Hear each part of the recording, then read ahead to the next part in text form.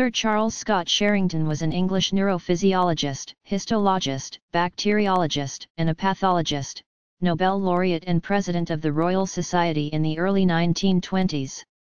He received the Nobel Prize in Physiology or Medicine with Edgar Adrian, first Baron Adrian, in 1932 for their work on the functions of neurons.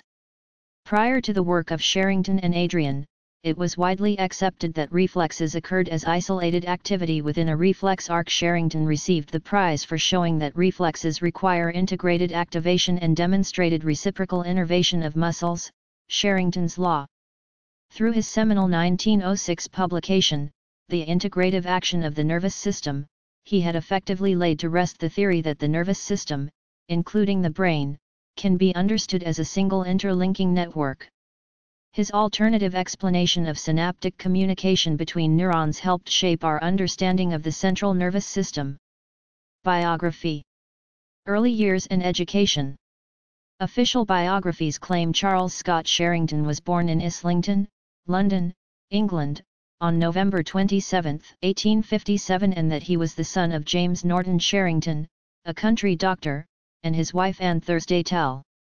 However, James Norton Sherrington was an ironmonger and artist's colourman in Great Yarmouth, not a doctor, and died in Yarmouth in 1848, nearly 9 years before Charles was born. In the 1861 census, Charles is recorded as Charles Scott, Border, 4, born India, with Anne Sherrington, widow, as the head, and Caleb Rose, visitor, married, surgeon. He was brought up in this household with Caleb recorded as head in 1871, although Anne and Caleb did not marry until after the death of his wife in 1880. The relationship between Charles and his childhood family is unknown. During the 1860s the whole family moved to Anglesey Road, Ipswich, reputedly because London exacerbated Caleb Rose's tendency to asthma. Caleb Rose was noteworthy as both a classical scholar and an archaeologist. At the family's Edgehill house in Ipswich one could find a fine selection of paintings, books, and geological specimens. Through Rose's interest in the Norwich School of Painters, Sherrington gained a love of art. Intellectuals frequented the house regularly. It was this environment that fostered Sherrington's academic sense of wonder. Even before matriculation, the young Sherrington had read Johannes Müller's Elements of Physiology. The book was given to him by Caleb Rose. Sherrington entered Ipswich School in 1871. Thomas Ashe, a famous English poet, worked at the school. Ashe served as an inspiration to Sherrington, the former instilling a love of classics and a desire to travel in the latter. Rose had pushed Sherrington towards medicine. Sherrington first began to study with the Royal College of Surgeons of England. He also sought to study at Cambridge, but a bank failure had devastated the family's finances. Sherrington elected to enroll at St. Thomas's Hospital in September 1876 as a perpetual pupil. He did so in order to allow his two younger brothers to do so ahead of him. The two studied law there. Medical studies at St. Thomas's Hospital were intertwined with studies at Gonville and Caius College, Cambridge. Physiology was Sherrington's chosen major at Cambridge. There, he studied under the father of British physiology, Sir Michael Foster. Sherrington played football for his grammar school, and for Ipswich Town Football Club. Rugby. St. Thomas's, was on the rowing team at Oxford. During June 1875, Sherrington passed his preliminary examination in general education at the Royal College. This preliminary exam was required for fellowship, and also exempted him from a similar exam for the membership. In April 1878, he passed his primary examination for the membership of the Royal College of Surgeons, and 12 months later the primary for fellowship.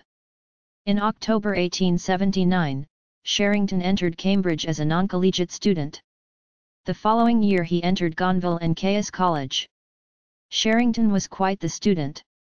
In June 1881 he took part in the Natural Sciences Tripos and was awarded a starred first in physiology. There were 9 candidates in all, 8 men, 1 woman, of whom 5 gained firsts. In June 1883 in Part 2 of the Tripos he also gained a first, alongside William Bateson. Walter Holbrook Gaskell, one of Sherrington's tutors, informed him in November 1881 that he had earned the highest marks for his year in botany, human anatomy, and physiology, second in zoology, and highest overall. John Newport Langley was Sherrington's other tutor. The two were interested in how anatomical structure is expressed in physiological function. Sherrington earned his membership of the Royal College of Surgeons on August 4, 1884. In 1885, he obtained a first class in the natural science tripos with the mark of distinction. In the same year, Sherrington earned the degree of M.B., Bachelor of Medicine and Surgery from Cambridge. In 1886, Sherrington added the title of LRCP, Licentiate of the Royal College of Physicians. 7th International Medical Congress. The conference was held in London in 1881. It was at this conference that Sherrington began his work in neurological research. At the conference, controversy broke out. Friedrich Goltz of Strasbourg argued that localized function in the cortex did not exist. Goltz came to this conclusion after observing dogs who had parts of their brains removed. David Ferrier, who became a hero of Sherrington's, disagreed. Ferrier maintained that there was localization of function in the brain. Ferrier's strongest evidence was a monkey who suffered from hemiplegia, paralysis affecting one side of the body only, after a cerebral lesion. A committee, including Langley, was made up to investigate. Both the dog and the monkey were chloroformed. The right hemisphere of the dog was delivered to Cambridge for examination. Sherrington performed a histological examination of the hemisphere, acting as a junior colleague to Langley. In 1884, Langley and Sherrington reported on their findings in a paper. The paper was the first for Sherrington. Travel. In the winter of 1884-1885, Sherrington left England for Strasbourg. There, he worked with Goltz. Goltz, like many others, positively influenced Sherrington. Sherrington later said of Goltz that he taught one that in all things only the best is good enough. A case of Asiatic cholera had broken out in Spain in 1885. A Spanish physician claimed to have produced a vaccine to fight the outbreak. Under the auspices of Cambridge University, the Royal Society of London, and the Association for Research in Medicine, a group was put together to travel to Spain to investigate. C.S. Roy, J. Graham Brown, and Sherrington formed the group. Roy was Sherrington's friend and the newly elected professor of pathology at Cambridge. As the three travelled to Toledo, Sherrington was skeptical of the Spanish physician. Upon returning, the three presented a report to the Royal Society. The report discredited the Spaniard's claim. It should be mentioned that Sherrington did not meet Santiago Ramón y Cajal on this trip. While Sherrington and his group remained in Toledo, Cajal was hundreds of miles away in Zaragoza. Later that year, Sherrington travelled to Rudolf Virchow in Berlin to inspect the cholera specimens he procured in Spain. Virchow later on sent Sherrington to Robert Cook for a 6-week course in technique. Sherrington ended up staying with Cook for a year to do research in bacteriology. Under these two, Sherrington parted with a good foundation in physiology, morphology, histology, and pathology. During this period he may have also studied with Waldier and Zuntz. In 1886, Sherrington went to Italy to again investigate a cholera outbreak. While in Italy, Sherrington spent much time in art galleries. It was in this country that Sherrington's love for rare books became an addiction. Employment. In 1891, Sherrington was appointed as superintendent of the Brown Institute for Advanced Physiological and Pathological Research of the University of London, a centre for human and animal physiological and pathological research. Sherrington succeeded Sir Victor Alexander Hayden Horsley. There, Sherrington worked on segmental distribution of the spinal dorsal and ventral roots, he mapped the sensory dermatomes, and in 1892 discovered that muscle spindles initiated the stretch reflex. The institute allowed Sherrington to study many animals, both small and large. The Brown Institute had enough space to work with large primates such as apes. Liverpool.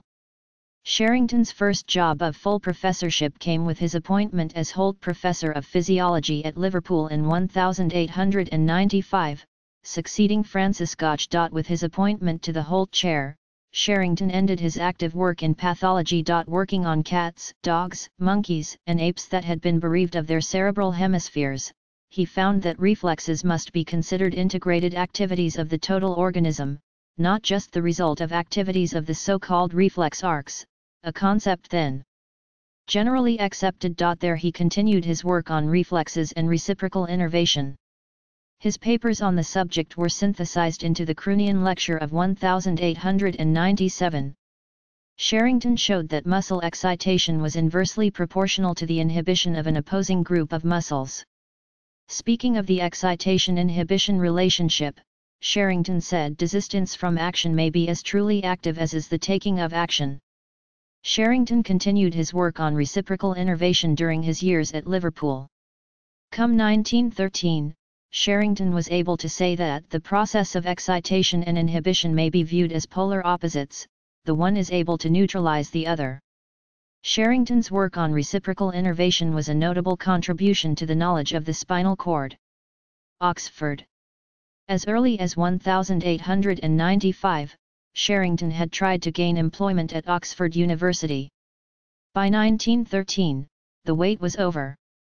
Oxford offered Sherrington the Waynflete Chair of Physiology. The electors to that chair unanimously recommended Sherrington without considering any other candidates. Sherrington enjoyed the honour of teaching many bright students at Oxford, including Wilder Penfield, who he introduced to the study of the brain. Several of his students were Rhodes Scholars and 3 went on to be Nobel laureates. The 3 were Sir John Ecclesiastes, Ragnar Granit, and Howard Florey. Sherrington also influenced American pioneer brain surgeon Harvey Williams Cushing. Sherrington's philosophy as a teacher can be seen in his response to the question of what was the real function of Oxford University in the world. Sherrington said, "After some hundreds of years of experience we think that we have learned here in Oxford how to teach what is known. But now with the undeniable upsurge of scientific research, we cannot continue to rely on the mere fact that we have learned how to teach what is known. We must learn to teach the best attitude to what is not yet known. This also may take centuries to acquire, but we cannot escape this new challenge, nor do we want to." While at Oxford, Sherrington kept hundreds of microscope slides in a specially constructed box labelled Sir Charles Sherrington's Histology Demonstration Slides. As well as histology demonstration slides, the box contains slides which may be related to original breakthroughs such as cortical localization in the brain, slides from contemporaries such as Angelo Ruffini and Gustav Fritsch, and slides from colleagues at Oxford such as John Burton Sanderson, the first Waynflete Chair of Physiology, and Derek Denny Brown, who worked with Sherrington at Oxford, 1924–1928. Sherrington's teachings at Oxford were interrupted by World War I. When the war started, it left his classes with only 9 students. During the war, he labored at a shell factory to support the war and to study fatigue in general, but specifically industrial fatigue.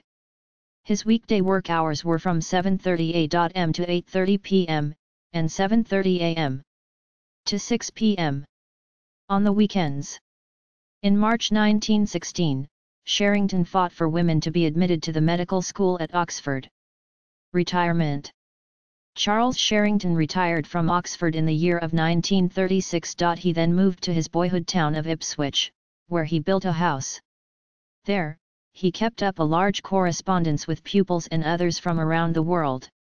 He also continued to work on his poetic, historical, and philosophical interests. From 1944 until his own death he was president of the Ipswich Museum, on the committee of which he had previously served. Sherrington's mental faculties were crystal clear up to the time of his sudden death, which was caused by a sudden heart failure at age 94. His bodily health, however, did suffer in old age. Arthritis was a major burden of his. Speaking of his condition, Sherrington said, "Old age isn't pleasant, one can't do things for oneself." The arthritis put Sherrington in a nursing home in the year before his death, in 1951. Personal life. On August 27, 1891, Sherrington married Ethel Mary Wright, d. 1933. Wright was the daughter of John Ely Wright of Preston Manor, Suffolk, England. Sherrington and Wright had one child, a son named Car Sherrington, who was born in 1897. Wright was both loyal and lively. She was a great host. On weekends during the Oxford years, the couple would frequently host a large group of friends and acquaintances at their house for an enjoyable afternoon. Noted publications: The Integrative Action of the Nervous System, published in 1906, this was a compendium of 10 of Sherrington's Silliman lectures, delivered at Yale University in 1904. In the publication, he discussed neuron theory, the synapse, a term he had coined in 1897, and communication between neurons, and a mechanism for the reflex arc function. The work effectively resolved the debate between neuron and reticular theory in mammals, thereby shaping our understanding of the central nervous system. He expressed his theory that the nervous system acts as the coordinator of various parts of the body, and that the reflexes are the simplest expressions of the interactive action of the nervous system, enabling the entire body to function toward one definite end at a time. He also pointed out that reflexes have to be goal-directive and purposive. Furthermore, he established the nature of postural reflexes and their dependence on the anti-gravity stretch reflex, and traced the afferent stimulus to the proprioceptive end organs, which he had previously shown to be sensory in nature. Proprioceptive was another term he had coined. The work was dedicated to Ferrier, a reflection of Sherrington's philosophical thought. Sherrington had long studied the 16th-century French physician Jean Fernel, and grew so familiar with him that he considered him a friend. In the years of 1937 and 1938, Sherrington delivered the Gifford Lectures at the University of Edinburgh. These focused on Fernel and his times, and came to form the principal content of Man on His Nature. The book was released in 1940, and a revised edition came out in 1951. It explores philosophical thoughts about the mind, the human existence, and God, in connection with natural theology. Chapters of the book align with the 12 zodiac signs. In his Ideas on the Mind and Cognition, Sherrington introduced the idea that neurons work as groups in a millionfold democracy to produce outcomes rather than with central control. The Assaying of Brabantius and Other Verse, a collection of previously published wartime poems. This was Sherrington's first major poetic release. The Assaying was published in 1925. Sherrington's poetic side was inspired by Johann Wolfgang von Goethe. Sherrington was fond of Goethe the poet, but not Goethe the scientist. Speaking of Goethe's scientific writings, Sherrington said to appraise them is not a congenial task. Mammalian Physiology, a course of practical exercises. The textbook was released in 1919 at the first possible moment after Sherrington's coming to Oxford and the end of the war. Honours and Awards. Sherrington was elected a Fellow of the Royal Society, FRS, in 1893. 1899 Bally Gold Medal of the Royal College of Physicians of London. 1905 Royal Medal of the Royal Society of London. 1922 Knight Grand Cross of the Most Excellent Order of the British Empire. 1922 President of the British Association for the year 1922-1923. 1924 Order of Merit. 1932 Nobel Prize for Physiology or Medicine. At the time of his death, Sherrington received honoris causa doctors from 22 universities: Oxford, Paris, Manchester, Strasbourg, Louvain, Uppsala, Lyon, Budapest, Athens, London, Toronto, Harvard, Dublin, Edinburgh, Montreal, Liverpool, Brussels, Sheffield, Bern, Birmingham, Glasgow, and the University of Wales. Eponyms: Liddell Sherrington reflex. Associated with Edward George Tandy Liddell and Charles Scott Sherrington, the Liddell-Sherrington reflex is the tonic contraction of muscle in response to its being stretched. When a muscle lengthens beyond a certain point, the myotatic reflex causes it to tighten and attempt to shorten. This is the tension you feel during stretching exercises. Schiff-Sherrington reflex. Associated with Moritz Schiff and Charles Scott Sherrington, describes a grave sign in animals: rigid extension of the forelimbs after damage to the spine. It may be accompanied by paradoxical respiration. The intercostal muscles are paralyzed and the chest is drawn passively in and out by the diaphragm. Sherrington's first law. Every posterior spinal nerve root supplies a particular area of the skin, with a certain overlap of adjacent dermatomes. Sherrington's second law. The law of reciprocal innervation. When contraction of a muscle is stimulated, there is a simultaneous inhibition of its antagonist.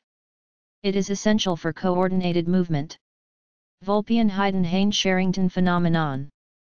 Associated with Rudolf Peter Heinrich Heidenhain, Edme Felix Alfred Vulpian, and Charles Scott Sherrington.